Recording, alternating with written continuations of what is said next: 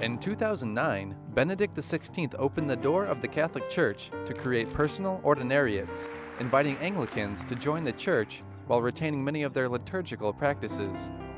Since then, the United States has seen 2 Episcopal communities accept the Pope's offer to become part of the personal ordinariate when it's established in the U.S.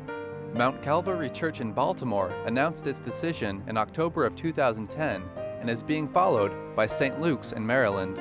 An ordinariate typically covers an entire country, but this will remain open until the exact number is known of U.S. Episcopal churches that wish to join the Catholic Church. When St. Luke's announced their decision, they received the full support of Cardinal Wuerl and the Episcopal Bishop John Bryson Kane of Washington. The congregations are in contact with Cardinal Wuerl, who is in charge of guiding the incorporation of Anglican groups from the United States and has given them his full welcome.